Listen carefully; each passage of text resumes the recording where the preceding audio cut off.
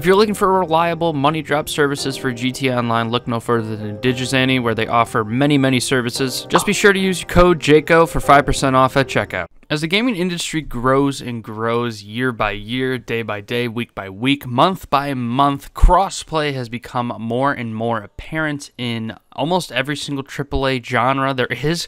Call of Duty does it, tremendously. Fortnite, the Battle Royales. A lot of games and gaming industries are doing crossplay, and it has worked really swimmingly. A lot of people love it. I personally really like it. But for GTA Online, I really don't think it would work, and hear me out. What people do not know about crossplay is the first people that really perfected it was Fortnite, funnily enough. Epic Games released that code to the public for people to freely use as a template years and years ago, back in 2018, 2019. I don't have an article, I'm just thinking off the top of my head, because I do actually remember that, and that was pretty groundbreaking. That's how Call of Duty Modern Warfare 2019 was able to do it so easily, if you guys remember. That's how Battlefield was able to do it so easily. So the reason I brought that up is that the coding and the technology Rockstar already has. They could literally just implement this code, get it to work. Yeah, it wouldn't be a day process, wouldn't be a week process, but they could easily get this to work with their resources and the coding and just stuff that they already have, the resources especially. And with all these, you have to sign into like a certain third-party thing, like Epic. They make you make an Epic Games account so you can play with other Epic Games account players. That's how the crossplay works. In Call of Duty, you make an Activision account, and that's how you play with other people. Now, in GTA Online, it's perfect because most of us already have Rockstar Games social clubs accounts that we could use for crossplay. But it's not going to work how we want it to work, like it works in Fortnite or Call of Duty. I personally think, and let me know what you guys think in the comments down below, that console-to-console crossplay would work pretty damn well. Xbox to PlayStation or PlayStation Xbox, but Sony's got kind of a stick up their ass about crossplay, especially with Microsoft and Xbox for some reason. Whether it's selfishness, stupidity, who the hell knows. I personally just think it's selfishness. I don't know, or ignorance. I don't know how they benefit from not working with these people. I personally do not know or understand that. So if you do know, let me know in the comments down below. If it makes any more sense to you, or you can explain it better to other people, do let me know. But I personally think that console to PC would be a terrible idea, and that's obviously because of all the modding in GTA Online that occurs literally all the time. The GTA Online on PC is absolutely plagued with these modders, dropping money, griefing, trolling, doing all sorts of just terrible shit. So most people, if you're on PC, go into private sessions, or they get their own mod menu that they pay for themselves, and then just protect themselves from those modders. But I mean, to go out of your way to take an online aspect and make it single player, or you have to buy a third-party application to protect yourself from these people that are constantly in the game, is a bit ridiculous. Yeah, sure, there's modders and cheaters and shit like that in Call of Duty, but you play against them once, you leave the lobby, and you join a new one. And you forget about it. You report them, and they should get banned. I don't know how the reporting system works in Call of Duty. Maybe it's good, maybe it's bad. Let me know down below in the comments. But we know from GTA Online that it is non-existent.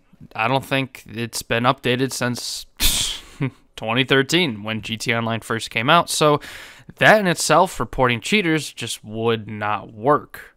Now, obviously, if they were to make a crossplay update, they might take the time to make a new report system so it would actually work, but who the hell knows? I highly doubt that they would do crossplay to begin with anyways. And it's not that they're cheating or just griefing or trolling.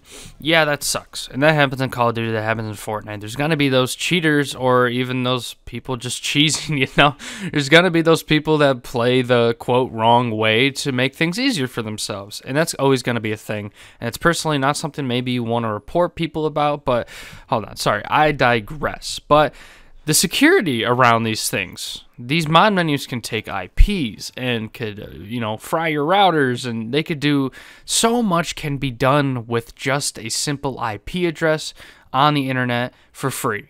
Anyone, if you had an IP address, could boot you offline and can just do some really scary shit, and it's quite terrifying.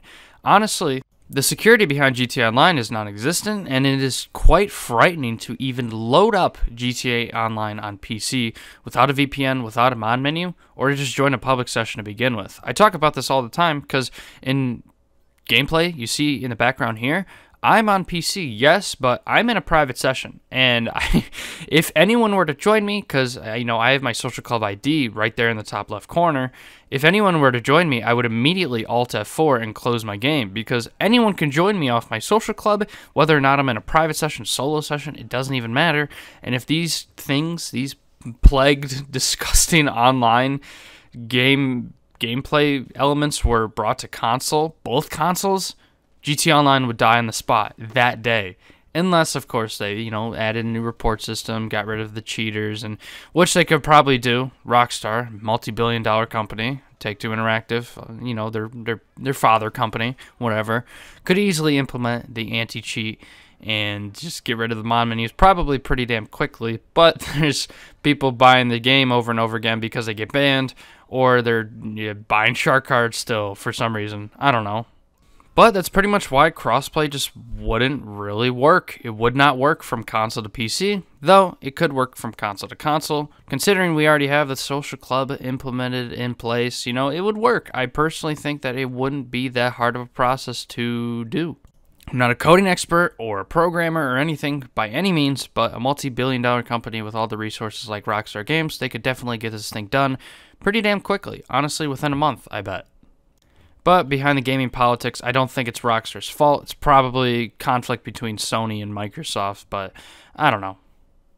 But let me know what you guys think down below about crossplay, or it shouldn't probably come to GTA 5 or GTA 5 Online, but if it were to happen to GTA 6 or another new Rockstar title that has online, do you guys think crossplay should be implemented? I personally think it should, at least to console, but maybe not console to PC quite yet, until they get the issues resolved on the PC side of things with all the modders and cheaters. But that is going to be it for the video, guys. Hopefully you guys enjoyed. Please remember to drop a like and subscribe. Check out some more of my content here, and I'll see you guys in the next one. Peace.